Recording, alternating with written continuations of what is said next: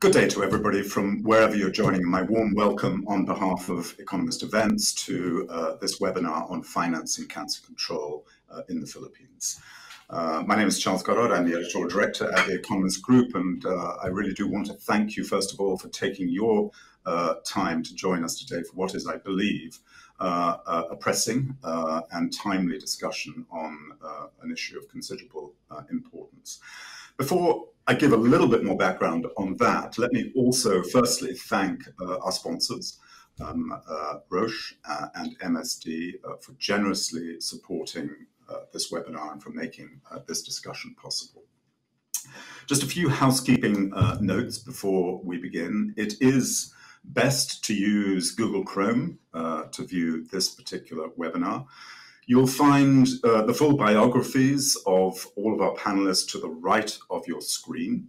And you'll also find a box with a selection of further reading available for download as well, if you should choose to, as well as, importantly, a Q&A box should you have any questions for our panelists. And I'll be putting those questions to the panelists as I see them and as we go through the webinar. Cancer, just as a bit of background, cancer is the third most prevalent cause of death in the Philippines. There are roughly 150,000 new cancer cases every year in the country and almost 90,000 deaths. Incidence by some estimates may nearly double in the next 10 or so years. And of course, cancer is a complex set of diseases to diagnose and treat, with a heavy impact on the public purse and high levels, particularly in the Philippines, high levels of out-of-pocket expenditures by patients. And financial impoverishment is quite common in the Philippines for patients and for their families.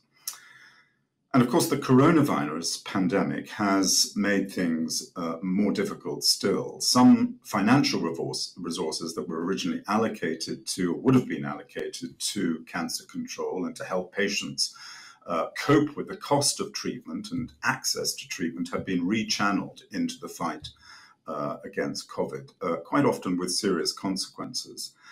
Delays in access to diagnosis, delays in access to treatment mean that many cancers now are going undiscovered or are being presented late in a country where late presentation is already quite a serious problem. Or else those cancers are not receiving timely treatment or indeed funding.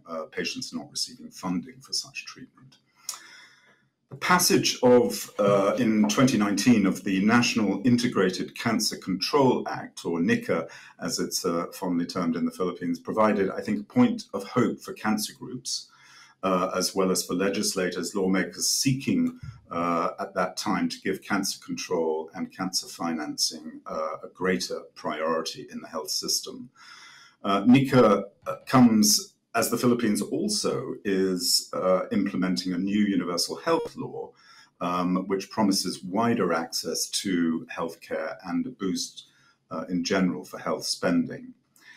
Yet I think importantly, and this is one of the things that we'll be discussing, I think, today, the relationship between the two pieces of legislation, between the new cancer law and the universal health law, and how much bandwidth and indeed how much money there would be for cancer control as the universal health coverage law was being rolled out, or universal health coverage has been rolled out, do remain a point of contention and does remain quite unclear.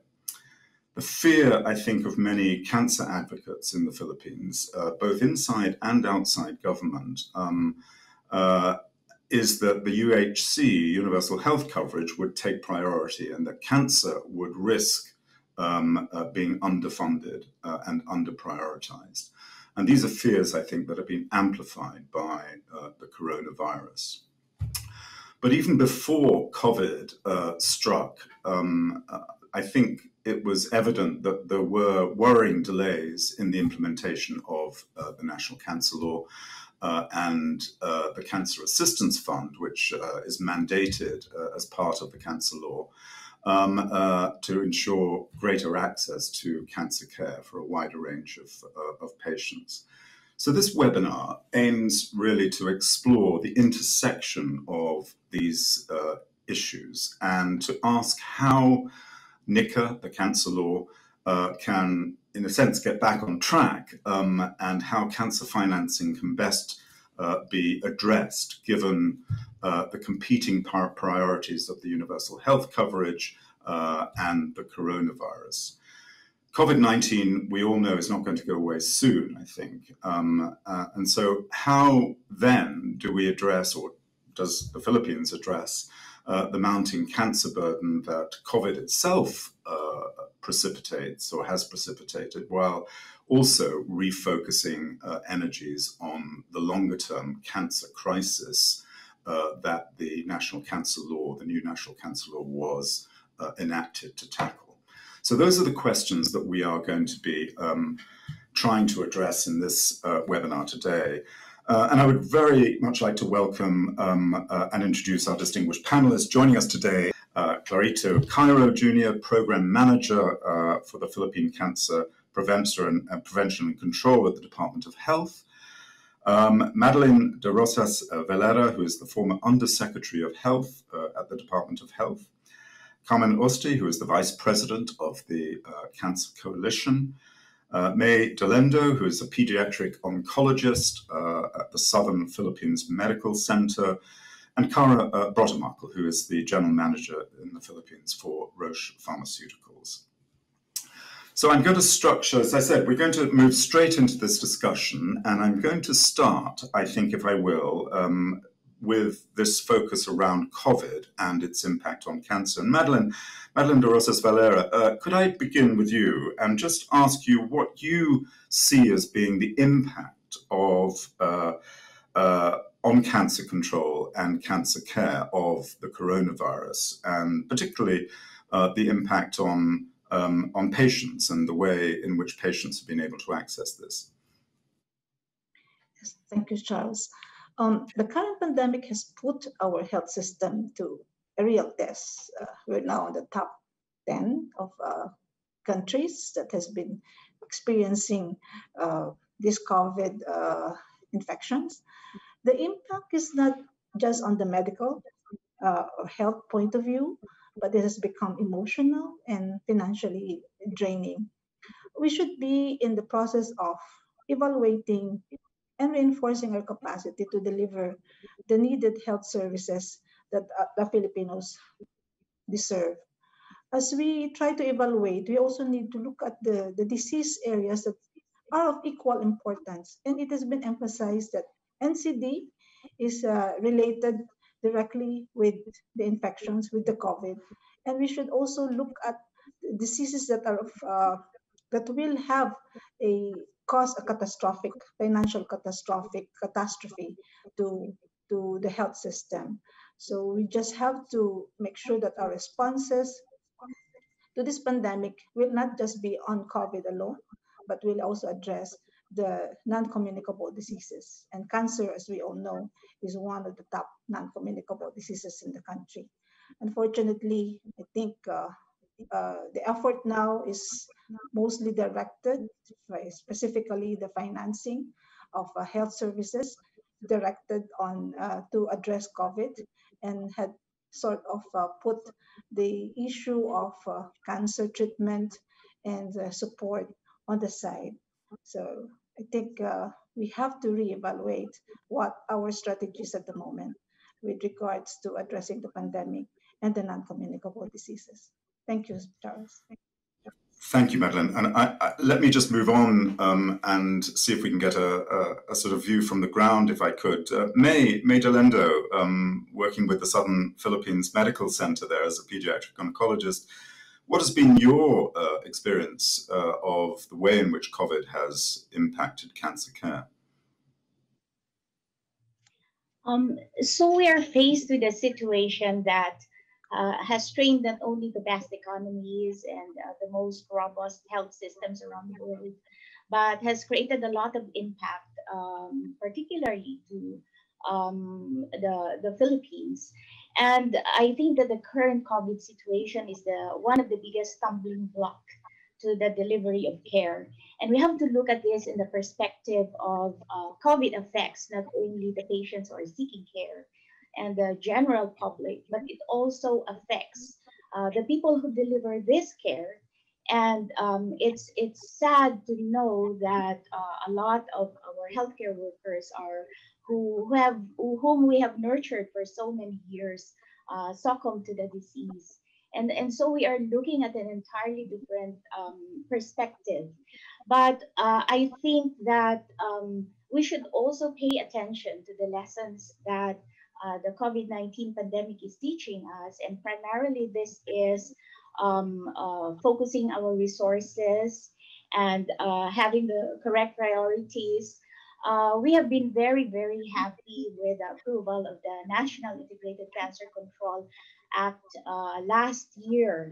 But at this point in time, I think we should pepper this optimism with pragmatism, and we have to think very hard on how we can deliver care. Another perspective that we need to think about is that the Philippines is not unlike any other countries. You know, we are an archipelago of more than 7,600 islands. We have a population of 108 million. You know, in terms of communication, which is really very important in delivering services, you could just imagine, Charles, we have 19 regional languages, despite the fact that we have two official languages. So in a nutshell, apart from dealing with something that is very urgent, we also have to look at the bigger picture.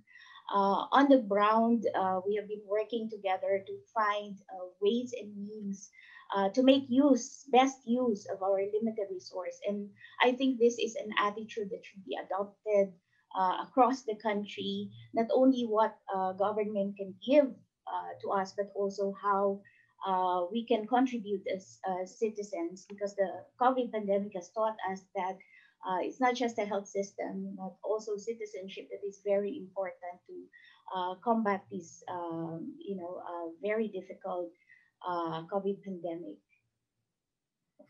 So we're clearly seeing, as you're saying, May, and also Madeline, a significant impact on cancer care from the coronavirus. Can I just sort of further explore that question, Carmen, with you, working with patient groups, working with the Cancer Coalition, and just the sense that both local and international experts have suggested that if we don't pay more attention to cancer care, particularly in the time of COVID, where there's likely to be potentially a surge in cancer and cancer cases afterwards as a result of not being able to get to the cases that were needed to be got to during this particularly difficult time.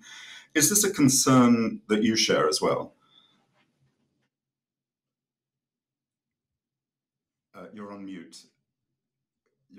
Carmen, you're on mute.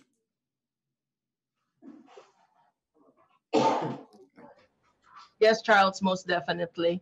What you're referring to is the concern that has been expressed by oncology experts and practitioners, both locally and internationally, that all the delays and disruptions in care, understandable they may be, is like a ticking time bomb, or some even refer to it as a shadow curve that we are not fully prepared for in terms of anticipating the increase in cancer patients who would have a progression of their diseases.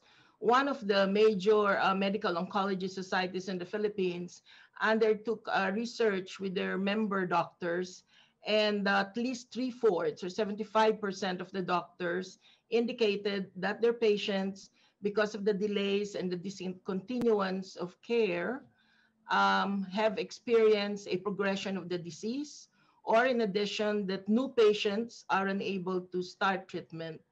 And with regards to the financial environment as well, in August of this year, the Philippine Charity Sweepstakes Office, which is a major source that augment funds of patients for being able to purchase medicines for cancer treatment, the window for cancer patients was discontinued.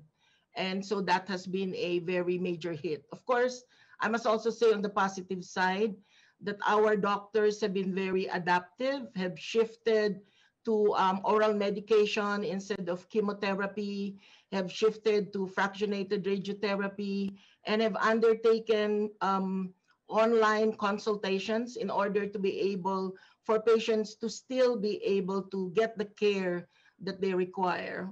With regards to the financing, though, the Departments of Social Welfare and Development has stepped up, but still, despite this, patients now are experiencing more financial toxicity than ever.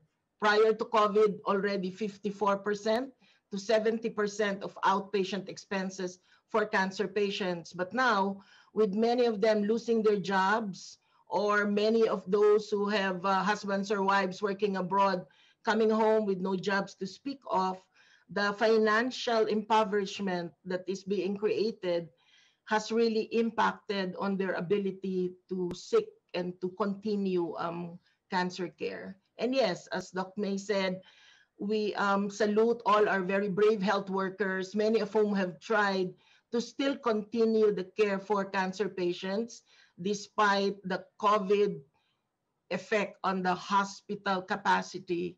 But the reality is cancer patients, to a certain extent, are like a neglected sea in the context of COVID. The forgotten sea. Yes, no, I've heard that expression many times. And of course, it's not just an expression that's been used in the Philippines, but in many other countries where COVID is having a big impact on cancer control too.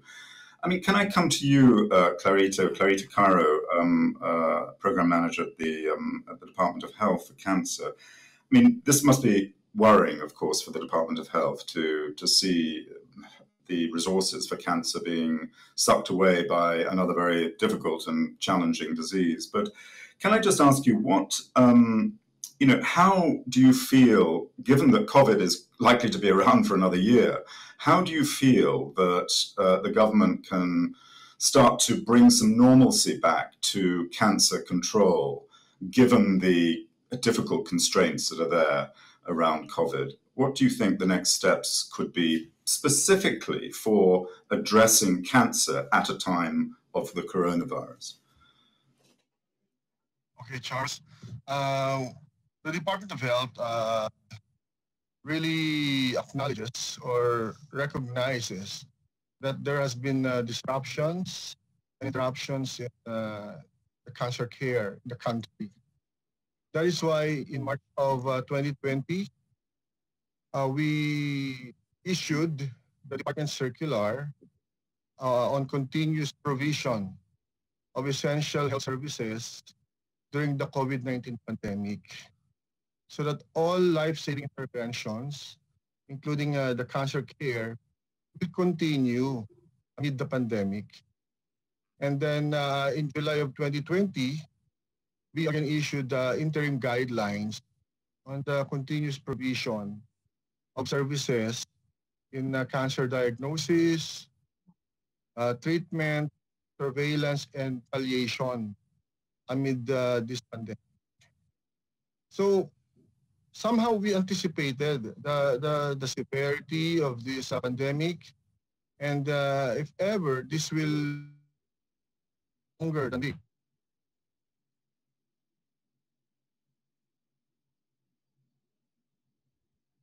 And one of the upside of this pandemic, we were able to strengthen our healthcare system. So we expect that the cancer patients should not be taken for granted. So can I just briefly come back to you on that? And that is that obviously, you've put in place some provisions to try and ensure the continuity of care, not just for cancer, but obviously for other important disease areas as well. But my sense is that, and this is not just something that's happening in the Philippines, but my sense is that on the ground, patients are still not getting access to care, despite the fact that the government is obviously trying at some level to mandate that. But so what what could be done? I mean, there are, I guess, patients that are feeling that they would be, first of all, not very happy to go into hospitals where safe environments are not guaranteed. I guess there are challenges with transportation, with money, with just simply being able to get to these places, with being able to then afford the treatment. So what, on the ground, the situation doesn't appear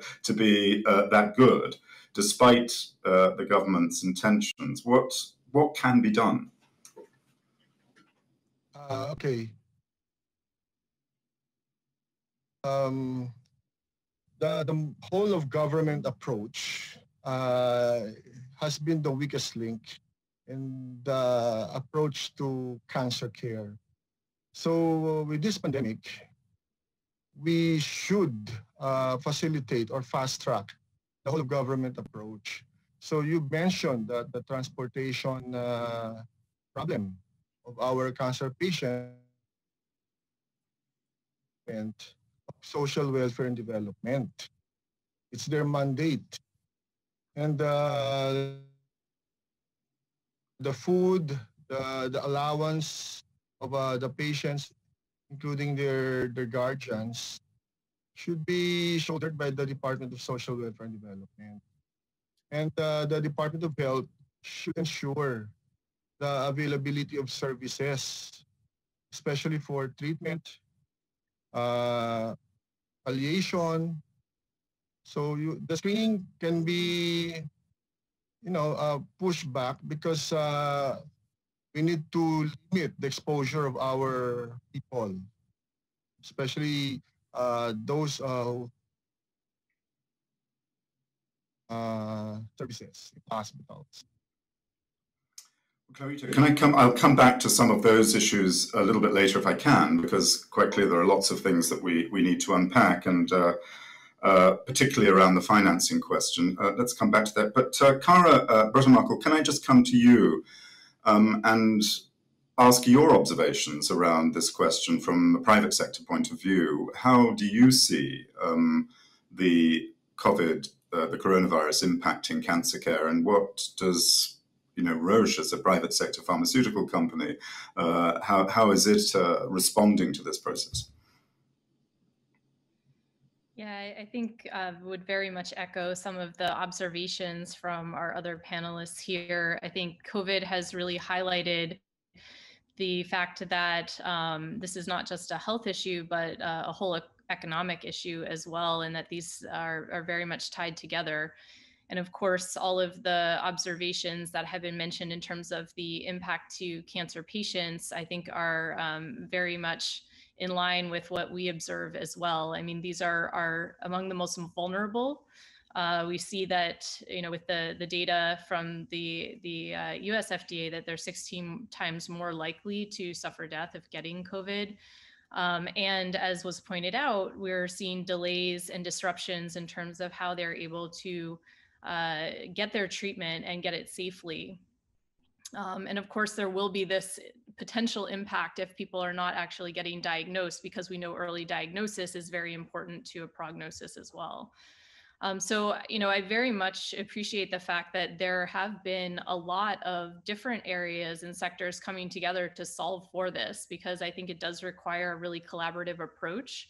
And so from a private sector side, our intent is to work with all the other stakeholders to identify where those pain points are and how we can address them. And it can be something as, it's simple, but it's very pragmatic. How do we get patients with the transportation system being disrupted, all the way through to supporting them financially, and then even more holistically when it comes to providing self-care options and support as well. So I think that these are some of the ways that we are trying to address by working with others within the system to determine how we can make the system more flexible at this time, and make sure that patients can either get safely to their care, or even by innovating the way that we take care to the patients, whether it's, as suggested by the PSMO, that we look into alternative ways of providing therapy through whether it's oral treatment or even subcutaneous injection, where that will keep patients away from the hospital for longer. So I think we're trying a lot of different solutions, and it's about, continuing to work together to make sure that those solutions are really supporting patients the way that they need right now. Thank you. Carmen, you had a point. Yeah. Oh, May, Carmen, and then May. Yeah, if I may jump in, I would like to Is it me? contribute more with regards to on-the-ground situation in cancer delivery. And ever since the start of the pandemic, we at the Cancer Institute have not really stopped our operations, but it is trying to find a balance of protecting our healthcare workers, the patients who come to us, and facilitating the continuity of care, not only for our pediatric but for our adult patients. And this has taken the contribution not only of the Department of Health, but also of the community and the surrounding places around us. We at Southern Philippines Medical Center, we are the end referral center on the second biggest island in the country. And for the past years, we have established relationships with shared care networks around of us. And we found that during these times of pandemic, they have been the saving grace for most of our patients. So we have shared care facilities in Northern Mindanao Medical Center, in Davao Regional Medical Center, and we have a few private facilities that have been working with us for the past several years. And we have been trying to develop and strengthen the capacities of these places. And although this might not be a template that could be applicable across the country, but we felt that this is something that works very well with us, particularly in the advent of the pandemic. So, our societies, both for pediatrics and for adult oncology, have certain guidelines with regards on what to do with patients who are unable to go for radiotherapy. Do we give chemotherapy in the meantime? And so communication and teamwork. When you have very limited resources, I think it's very important to put your heads together and try to find solutions that work very well wherever you are. And as I have preambled earlier on, what applies in one area of the country may not necessarily apply in the rest of the country. Because if you could come to think of it, Metro Manila alone, the population is 25 million. But the whole population of Mindanao is 25 million. So in terms of transportation, repeated coming back to the hospital, that in itself is a challenge. But other organizations, and I really admire the Cancer Coalition and then non-government organizations that step in the gap where government is unable to do certain things, like providing transportation for patients coming to the hospital, or providing transient homes so that they don't have to go back where they are and they could continue with their treatment. So there are many solutions that I think people and teams can think about in the context of their situation. And I'm very sure that there are a lot of people, both in government and outside of government, who wants to help in this situation, because this involves not only healthcare, but the rest of us. Great. Well, let me just come briefly, since you mentioned the Cancer Coalition there, and I think this whole question, as you say, of bringing the universe of cancer care, all of those people that collaborate in this process, from private sector all the way through to civil society, is enormously important. But Carmen, you had a point to raise as well around COVID. Yeah, I was going to pick up what Doc Kla said and what Kara said. That really it's a whole of government and whole of society in terms of solutions. In the whole of government context, we have found that local government units are now playing a very important role as well in terms of COVID control. Also can still play an even bigger role in terms of protection and as well as assistance and support to cancer patients and their families during COVID times. With regards to transportation, issue. For example, Cancer Coalition pioneered free transportation for cancer patients, and with some local governments in Metro Manila as well as in the Visayas, we were able to engage the local government units to be the one to provide these facilities when private facilities were not available. At the same time, in terms of medical assistance and support and paying bills, when patients are not able to pay bills and there's a huge amount that's not covered by field health, we have found that governors and mayors are able to directly call the hospitals and ask them to be able to lessen the fees that will be paid so that the patients could go home and recover in their household. So we feel that the LGU, that the DOH with the DILG can still engage the LGU even more in terms of cancer control and as well as protection and of the patients. But the other point as well, in terms of whole of society, we saw during this COVID, the unprecedented private sector infusion of funds to really help the government. And we feel that this is an area that can also be accessed for the assistance and support of patients, especially in the area of access to medicines. Because we know that even if we have the treatment available, if they don't have the medicines, including the follow-up care that is required, then the outcomes will still not be as positive as well as we want it to be. And finally, in a recent meeting of cancer advocates and champions, we've actually been having meetings every 2 weeks. These are the major organizations involved in cancer care, both adult and childhood cancer. One of the ideas that was proposed is that in order to have COVID-safe facilities for chemo infusion, or even for lab tests, to have the COVID-safe tent. Right now, it's being used for COVID care and for being able to treat non-COVID patients, but there's a proposal that this could also be undertaken and utilized for providing COVID-safe cancer care services. Because even while the interim guidelines that was mentioned by Dr. Cara, which we're very thankful for and was a successful advocacy of the 29 cancer networks in the Philippines, was issued, we've found on the ground, unfortunately, that they require more assistance in order to put this into place, especially with regards facility enhancement, improvement in creating areas to avoid cross-contamination and other COVID potential for infection. So really, if this is something that we can accelerate and move faster, then we will be more hopeful. So COVID, extraordinary times are bringing extraordinary collaborations together, and also lots of solutions that are there. Madeline, can I just briefly come to you? You've got your hand up. Can I briefly come to you to make hopefully a wrapping up comment for this part of the discussion, because we do have to move on, but Madeline, to you. Yes, so based on the discussions of everyone, this COVID also gave us an opportunity to innovate to be able to address this whole of government equity-based and life course approach, and being able to access to quality and affordable care for cancer patients.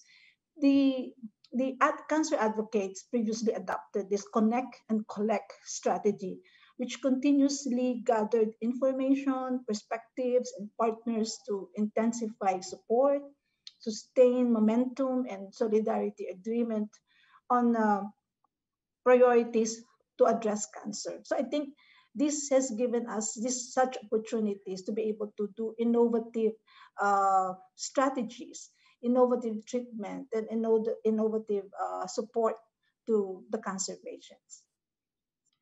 And I think that speaks very nicely, Madeline, thank you, to a point that was raised several times, and that is that, what are the kinds of technologies? How do we get cancer patients out of hospitals into local cancer centers or treatments at home? How do we think about those kind of innovations? How do we finance them? How do we fund them? And how do we take the pressure off the core health system where it's possible to do that? And the collaborations, the extraordinary collaborations that are going on around COVID, I think suggest lessons can be taken forward beyond COVID into, hopefully soon, beyond COVID into the post-COVID era. Can I come now, I think, to what I think is the heart of our discussion today, because quite clearly COVID has had a huge impact on the way in which cancer control and cancer care has been delivered in the Philippines. And but at the back of all of this stands the new legislation, the National Integrated Cancer Control Act, and this sense that this is an act which, as you know, the Philippines has been waiting for. It's got lots of strong elements to it. It's looking fundamentally at the structural needs of cancer in the country and trying to address those. But of course, the challenge is that whilst the law has been enacted, it's yet to be implemented. And I guess that also has severe consequences too for the financing for the Cancer Assistance Fund that's part of the Act, and more broadly for, it seems at the moment, the challenges that the Department of Health has been having in trying to raise the budget for cancer specifically.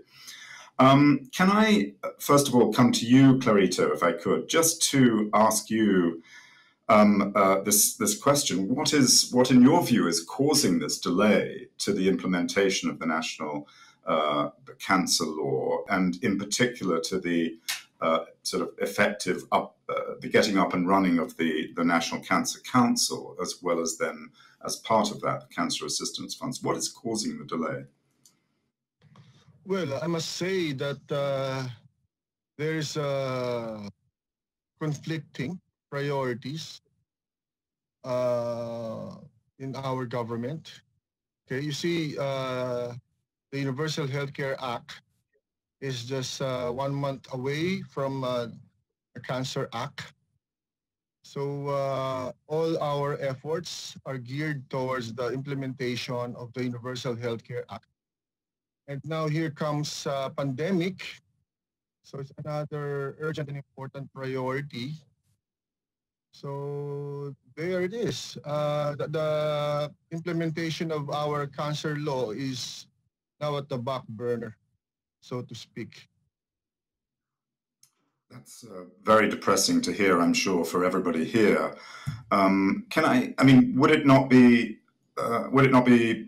beneficial, do you think, if the Cancer Council would in fact be in place whilst COVID is going on, so that it can be responsive to the COVID situation? Clarito, would that not be beneficial, do you feel?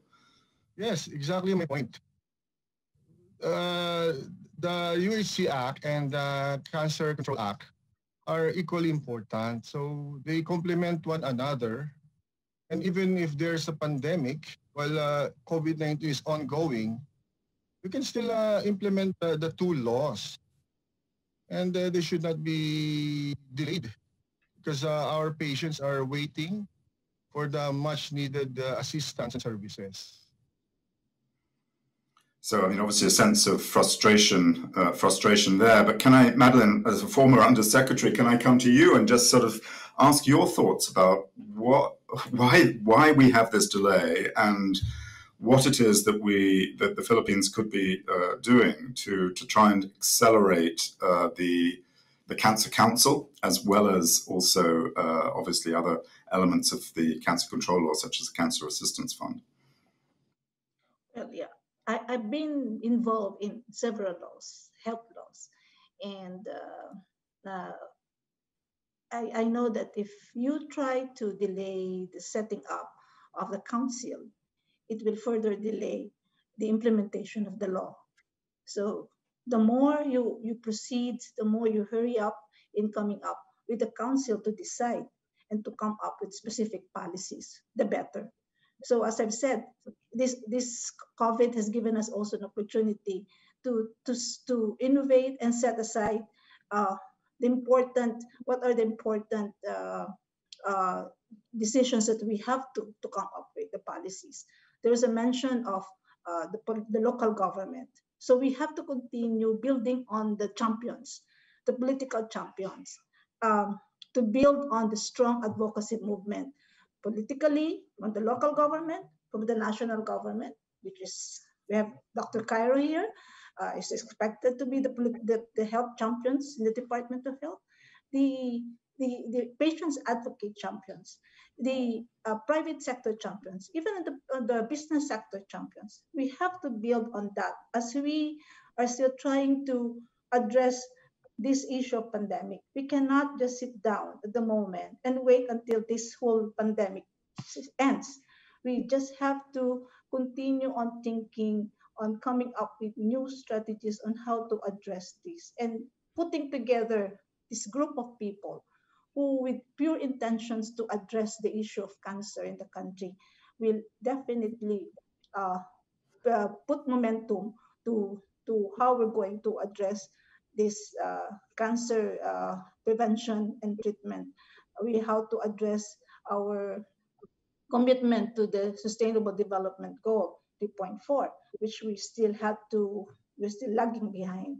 So I think in a nutshell, we cannot just stop because our house is burning. We just have to do another a way for which we can support another issue, although it's of the same concern and of the same value, but still, if you're going to think about it, cancer has more financial catastrophe, is more financial catastrophe compared to the COVID, because the impact is not just one time. It's a long, chronic impact financially, emotionally, and medically. Thank you. And we cannot, we cannot wait. We cannot wait until the house burns down. We cannot wait whilst the house is burning. We cannot wait until the pandemic ends. I think we all would agree with that. I can see everybody nodding sagely in agreement there. But what is it that now needs to be done to accelerate first of all, the law, the implementation of the law, but particularly the forming of the council? May, could I come to you, and then I'll come to the other two as well, because I think this is really important. What strategies can be employed politically, as well as across the very strong cancer universe in the Philippines, to be able to, first of all, that cancer universe put in place was very instrumental in putting in place that law in the first place. What can be done by that community to push the whole conversation forward? Well, first of all, I think we should go back to a certain premise. It's understandable that people would focus on COVID because it is it is a serious pandemic that affects all. But I would like also to put forth the view that it is also wise to invest in cancer. Basically, because it's a way for us to strengthen our health system, not only in public education, in public health, but also strengthening the capacity of hospitals because of its multimodal and multidisciplinary approach that touches not only the treatment of cancer, but expert capacity. So I think the government should see this not as a stumbling block, but as an opportunity to invest in something that will uplift the healthcare system. So it's a change of perspective and a change of view. And how do we implement all of this? I think the universal healthcare and the national integrated Cancer Control Act are not exclusive. In fact, the spirit of the NICCA is the spirit of universal healthcare. For NICCA, we want all, whether children and adults, to have access to cancer care. We want early or stage disease to receive the best possible care, and I think that government should make strides to fund this. On the other hand, it's very important to have stewardship. We know that when we are in a country with limited resources and resources are given to us, I think we have to make best use of whatever is given to us. And so it's important to assess what are the existing resources that we already have. I think that's really very wise. Number two, when you are in an archipelago, I think it's also very important to, and this is the strategy that the Department of Health is going, to have regional centers that that has the potential to be developed, and where people can come for cancer care. So the cancer care continuum, from early detection to primary, secondary prevention, cancer diagnosis, cancer treatment, survivorship, and subsequently palliative care and cancer control, is actually the whole continuum of healthcare. And so the government should take lots of strides and efforts to fund this initiative, because it's the way to go in trying to uplift our system. I think your point about this being COVID, not just COVID, but at any point that a law like this is passed, is a tremendous opportunity to to invest in, indeed, the management of cancer in the country. And the sense that also the universal health coverage and NICCA are not exclusive. Carmen, I wonder if you just pick up on that, because to me, I guess that I would have seen COVID as May was saying, as an opportunity to actually get the Cancer Control Act as well as the Cancer Council up and running in order to be able to manage and help deal with some of the real problems that are coming out of COVID. Do you see that as being a missed opportunity? Well, in terms of the activation of the Cancer Council, I think it's understandable that there has been some delay, considering that the appointments have to come directly from the office of the president. And we realize that there are so many other things that they're attending to. However, having said that, since it's been 1 year and almost 1 month since the signing of the IRR, I think this is something that now can be pushed forward by the Department of Health, so that the full completion of the members of the Cancer Council, especially those from the civil society organizations, can already be done. Having said that, I'd like to respond to the intersection of cancer control and cancer care and universal health care. There actually is a third goal that is often mentioned in presentations about universal health care. And let me just read it to you in terms of the Philippine law. It says that part of it is to focus financial resources towards high-impact interventions, contributing to the Sustainable Development Goal, the Philippine Development Plan, as well as Ambition 2040, which is the NEDA vision for all Filipinos. And I feel that cancer care and cancer control would and should be part of these high-impact interventions, because we have been informed that $1 spent on cancer care and control converts to at least $1.50 in terms of return on investments. And for children whose survivorship and extended life years goes up to 71 years for every life year saved, then that becomes even more in terms of investment. And since our country is very much focused on poverty reduction, and knowing that this increased financial toxicity deepens and pushes our families and patients with cancer deeper into poverty, then I think this is a case that we need to make more strongly. And perhaps with the help of the Department of Health, I now ask your help to directly go to the Department of Finance. We have not really been speaking to the Department of Finance. We've been speaking to our legislators who have been most helpful and supportive, and that's why we have the cancer law. But in the context of budgeting, we need the Department of Finance and the Department of Budget and Management. And so we ask through this forum that the Cancer Coalition and all the other 30 cancer networks be allowed that opportunity to make our case and to show to the Department of Finance that even while we are focused on resourcing for COVID-19, some of the sources from WHO and ADB, and we've had a chance to talk to some of their officers on the ground, they have mentioned that this can be, as Dr. Cairo was saying, also an opportunity to further strengthen the capacities of the designated 8 advanced comprehensive cancer centers and 14 basic comprehensive cancer centers. These have actually been identified and presented.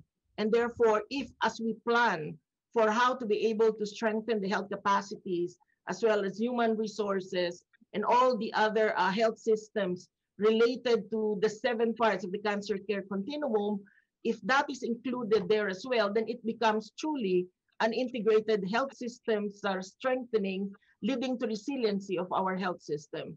Because as a final note, we all know that there has been a projection that by 2030, there will be a 70% increase in cancer cases. And even now, post-COVID, this tsunami of cases would definitely lead to a doubling of patients with cancer. So we feel that this is a pathway that can be followed.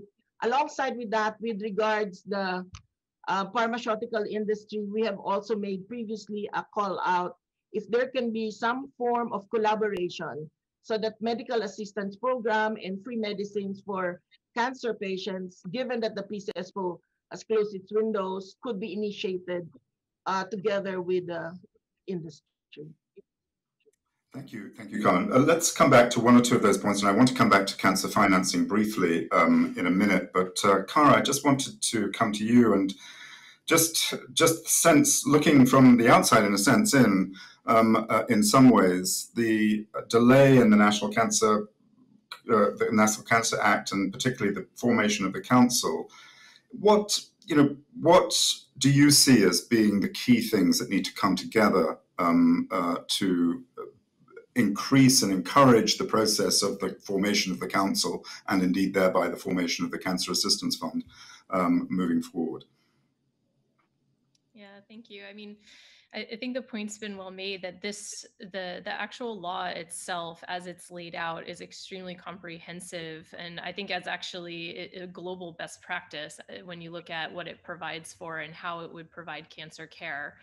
And so I think that really now it is about the step forward in implementing it. And I think as Menchie very much laid out, there is a burning platform here. And we mentioned earlier that there's almost 90,000 patients that die per year of cancer today. And so that does show you the scope of what happens when we wait to implement the law. So I think there is definitely a need to convene the council as quickly as possible, even with all of the different competing priorities that have happened. This is clearly a high need for Filipinos. And then I think certainly moving forward in terms of the dedication of the Cancer Assistance Fund. And I guess just to lay out, what we would necessarily see as reasons for that or how we can move it forward. If we take just even the example of the highest incidence cancer, breast cancer, there are frameworks that are already in place that how to respond to COVID for breast cancer patients, but they do take a need for some decisions to be made as to which levers to pull and how to support those. And I think it's definitely a credit to all of the different stakeholders in the system who have been stepping up to try to support some of those solutions. They were mentioned earlier, community-based care and other innovations.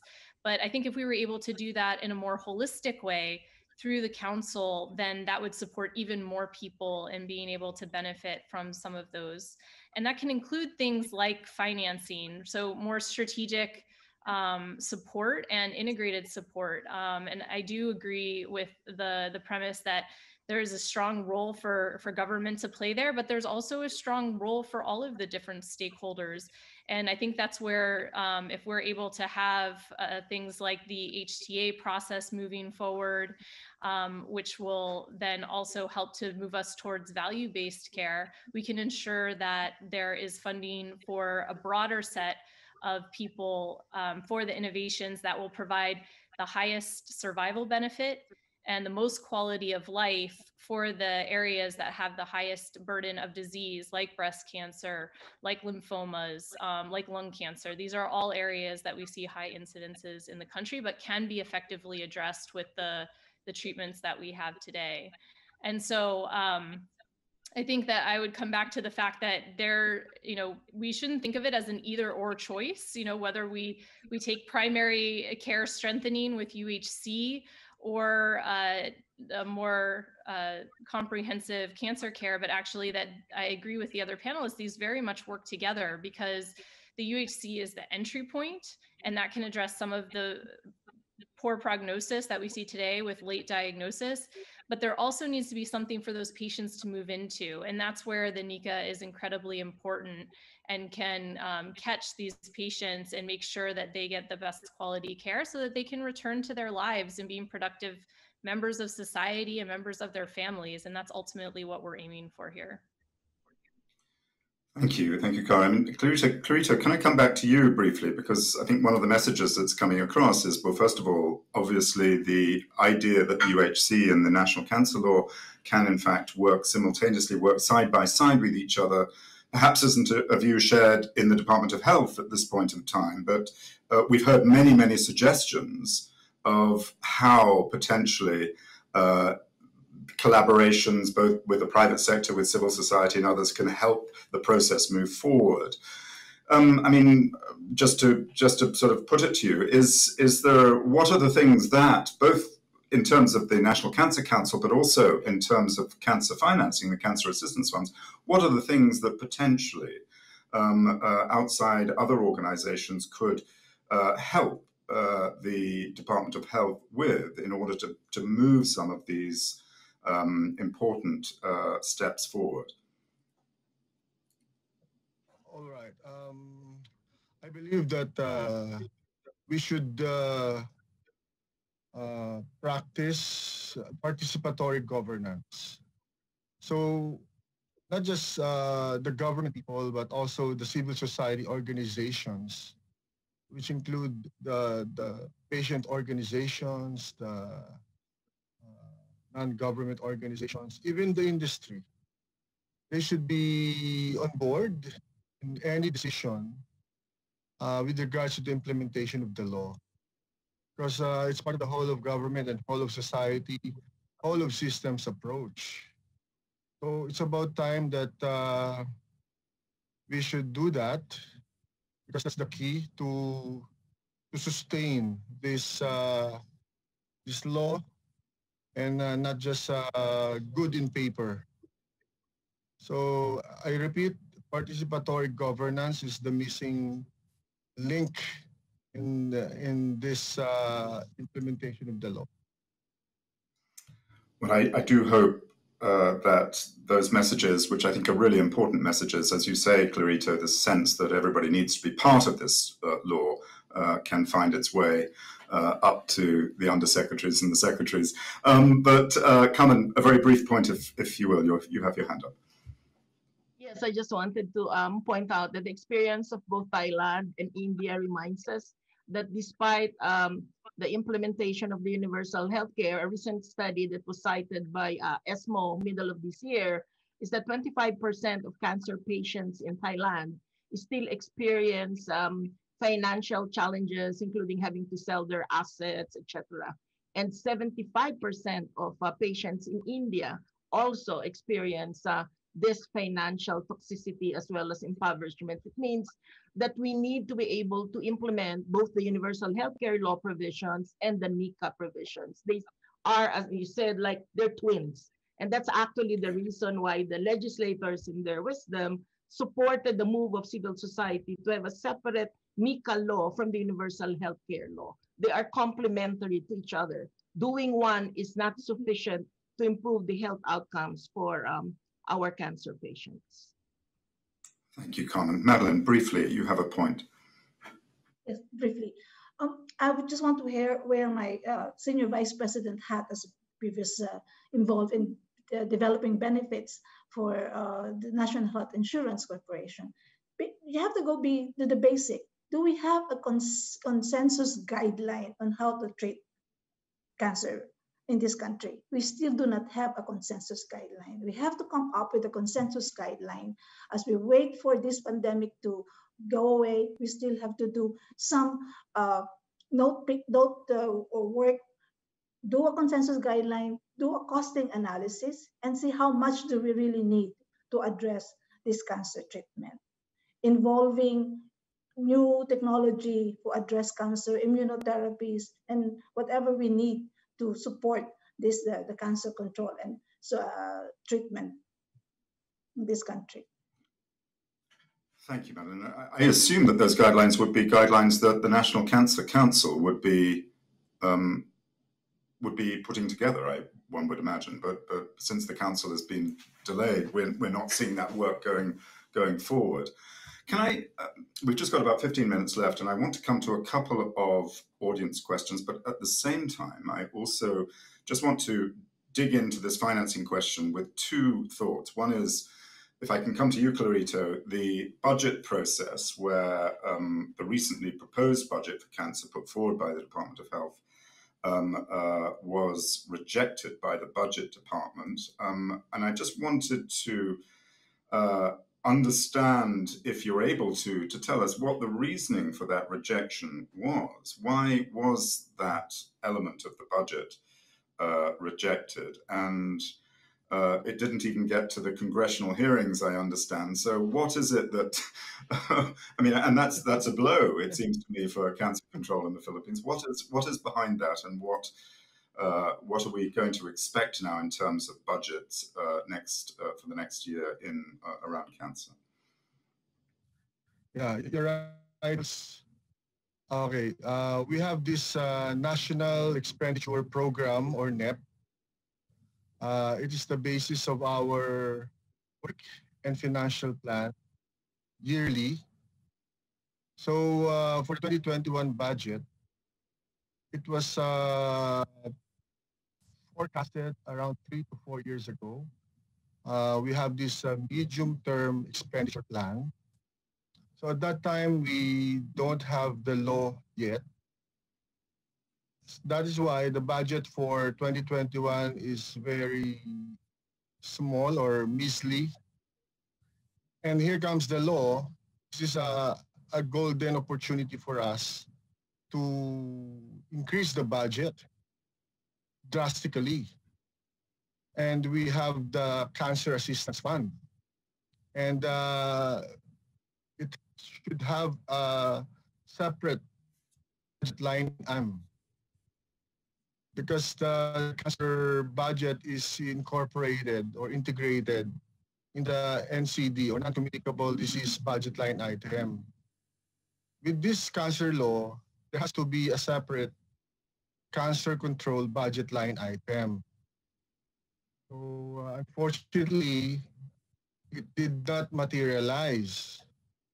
So from the cancer control program standpoint, we still submitted the proposed 541 million pesos for 2021 so as to implement the Cancer Assistance Fund in the law. But any additional or new proposal for the budget, for the working financial plan, it will fall under Tier 2 of the NEP, National Expenditure Program. And usually, all those items under Tier 2 can be delayed by the Department of Budget and Management. They did not realize that there is a cancer law. So, well, I have no idea if they just overlook the cancer control law. That is why they did not approve the proposed budget under Tier 2. Because the Tier 1 for the cancer control is only at 136 million pesos. However, we still have hope to include the 541 million pesos for next year through our Congress. So they will ask or request the Department of Budget and Management to include or to pass the 541 million pesos under Tier 2.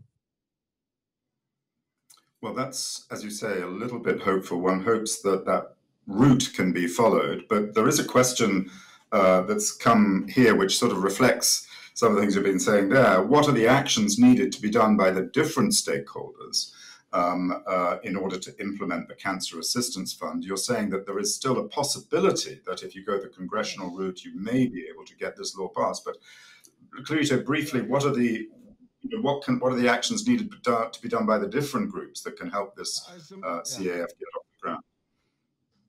As a matter of fact, Charles, before the signing of the 4.5 trillion budget by President Duterte, I already coordinated with our stakeholders to knock on the door of the DBM, Department of Budget and Management, under Secretary Avisado, to approve the 541 million peso budget.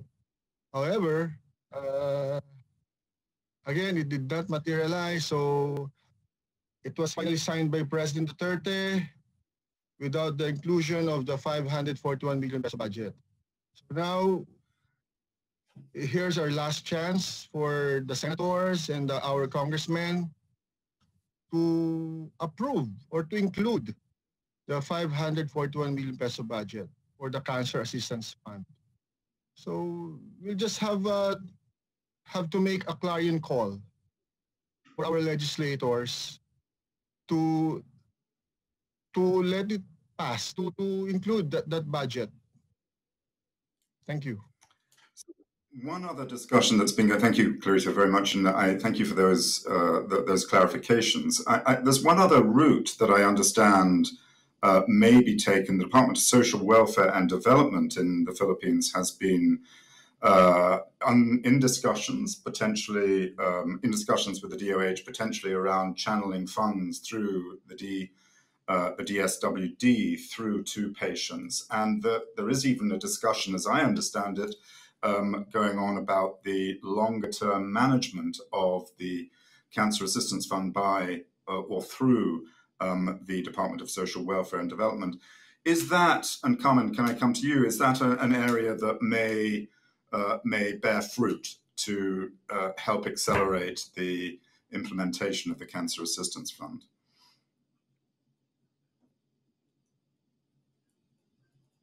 Is it for me, Charles? Carmen? No, that was for Carmen. Oh, for me. I thought it was for Dr. Yeah. As far as the NICCA law is concerned, the Department of Social Welfare and Development is also mentioned as a major partner, especially in terms of social protection. About 2 years or 3 years back, the Department of Social Welfare and Development actually issued a memorandum in terms of medicine and medical assistance. And one of the categories there has to do with catastrophic illnesses, of which cancer is part of it. So patients have been able to access this. However, of course, it mentioned, as with COVID, there were challenges here. Initially, the funds for the Cancer Assistance Fund, what was being looked at was DOH and PhilHealth. However, since PhilHealth is currently under investigation and going through a possible reconfiguration, that's the reason why the Department of Social Welfare and Development has entered the picture. Also because in terms of the Bayanihan Act Law 2, there is substantial amount that is being provided to DSWD for critical illnesses, of which we feel that cancer is one of them. So that is actually a pathway that we feel perhaps could be pursued in terms of the Cancer Assistance Fund, not in terms of the operations or programmatic fund, but in terms of the assistance provided to patients for undertaking diagnostics as well as other practical needs such as transportation and purchase of medicine and follow-up care and services.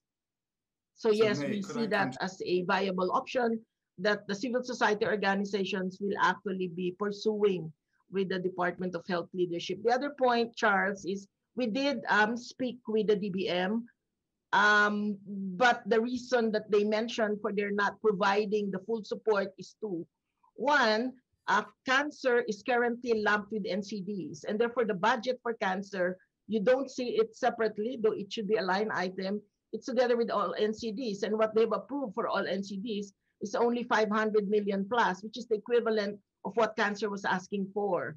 And we feel that while they're doing this, because there's a government commitment to report on NCD funding every year to the UN, because of our commitment to the UN General Assembly on NCD prevention and control, we feel that there has to be a way to handle this such that we can still clearly indicate what goes for cancer, which, as you know, requires multiple treatment, longer time of treatment, and therefore is really going to cost more than other NCDs combined, even though they may be chronic illnesses in themselves. So, and with regards to what we have done, we actually have done a lot of reach out to our congressmen and senators as well.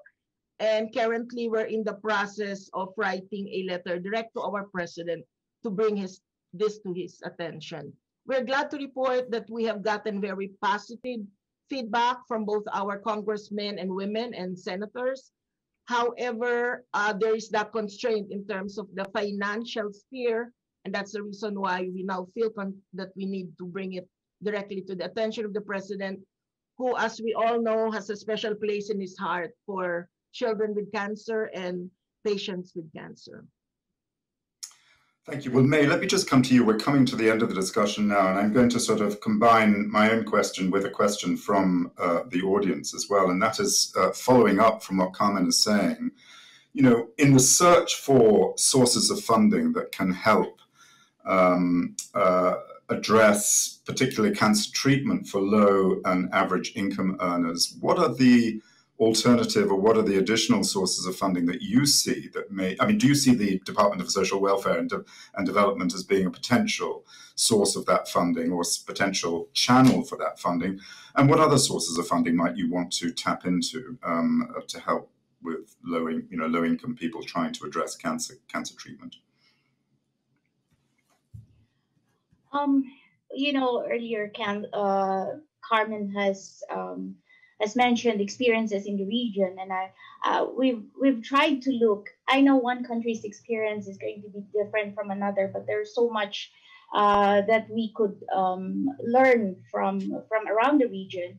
And if you look at the cancer plans across countries like Malaysia, Indonesia, even Singapore, Japan, and Korea, I think what is evident is that government alone cannot fund the cost of cancer. So there has to be consolidated efforts, not only from government, but also from civil society to step in whatever gap that that government has. In our perspective, you know, here, what we are doing in Davao and in Mindanao, so we have several sources of funds. Of course, we get whatever we can from government, whatever is being provided, like the medical access plan, both for certain programs of cancer, but also there has been help from private foundations, from non-governmental organizations, from local government units that step in whatever gap that government has. But I would like also to stress a very, very important point, and this is good governance.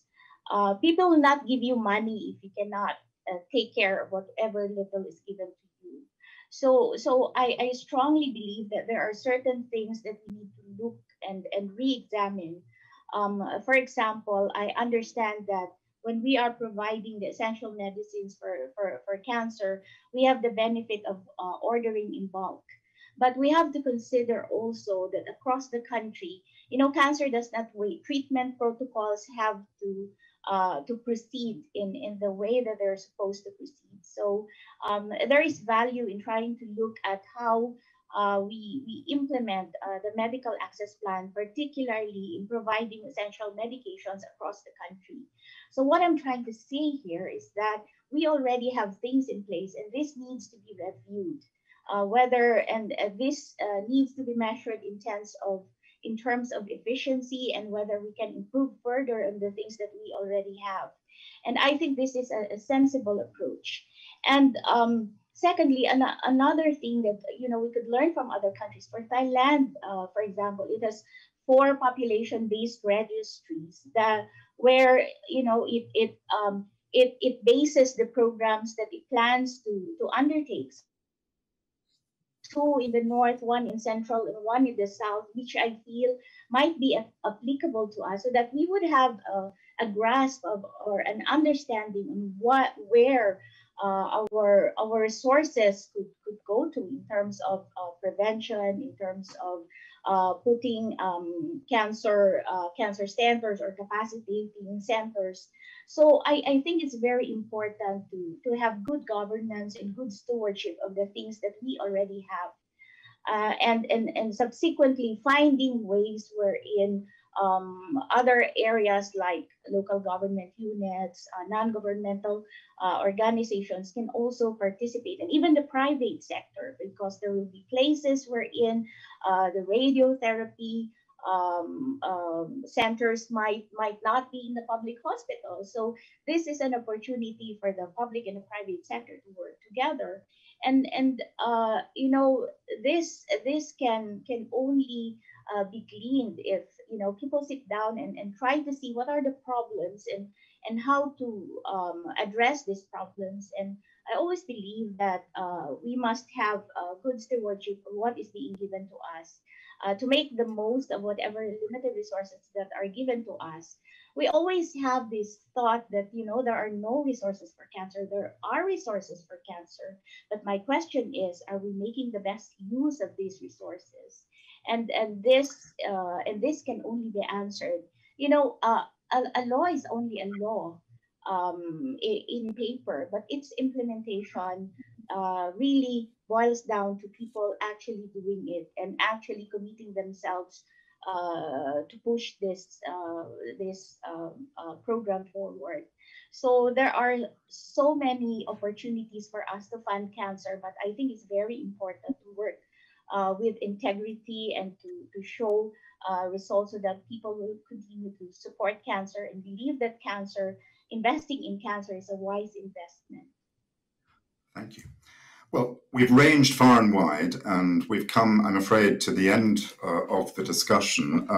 I think I may have time very briefly for a quick final question, but I think what I take away is not only a sense of the real challenges that are there in implementing the cancer law at a time when COVID is ravaging through the country and it's extremely difficult to find the resources and the financing to be able to do this, but also the sense that there shouldn't be any waiting to put in place and implement the cancer legislation, and indeed the Cancer Council and the cancer financing, as well as also ensuring that, as you say, Clarito, as everybody has said, there should be much greater levels of participation in the cancer control process, and that across the spectrum, from the private sector through to civil society, through to government, that collaborative effort is going to have more of an impact than not.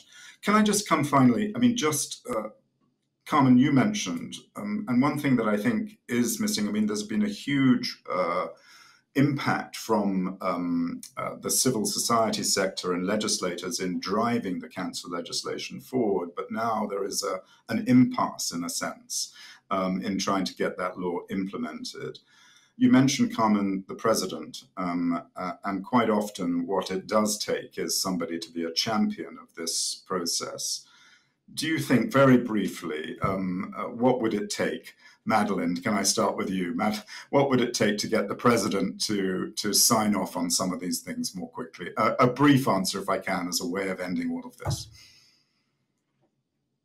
Well, you know, our president is a very emotional person as well.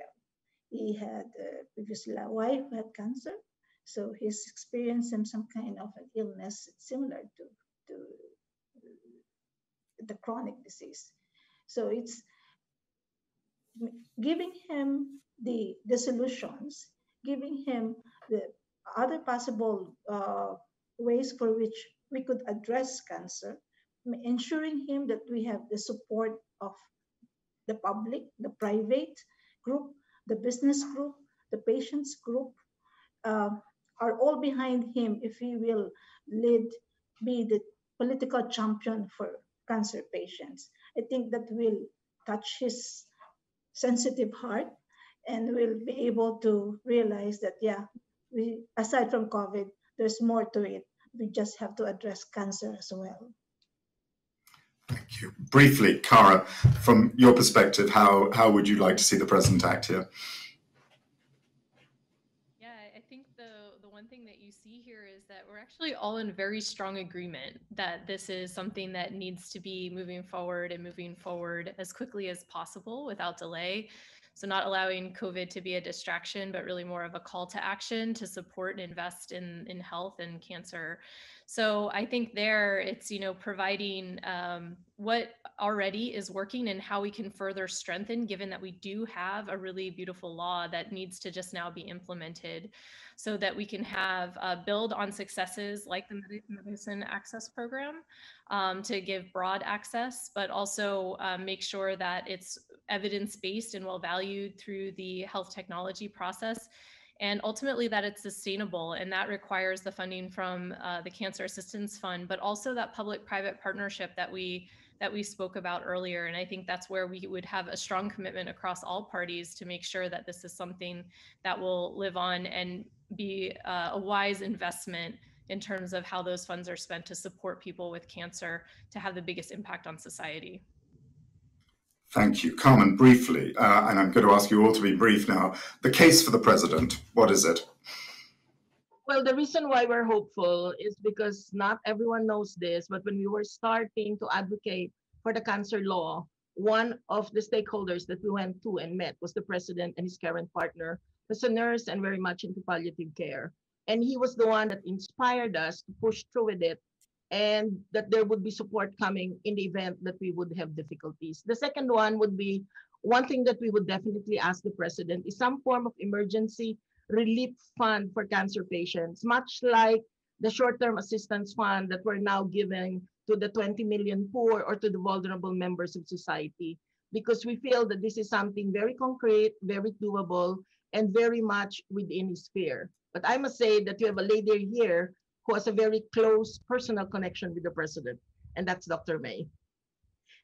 Well, Dr. May, I didn't actually know that, but now that we've been told that, what would you be saying to the president? I'm saying that because President Duterte has been our mayor for 35 years here in Davao.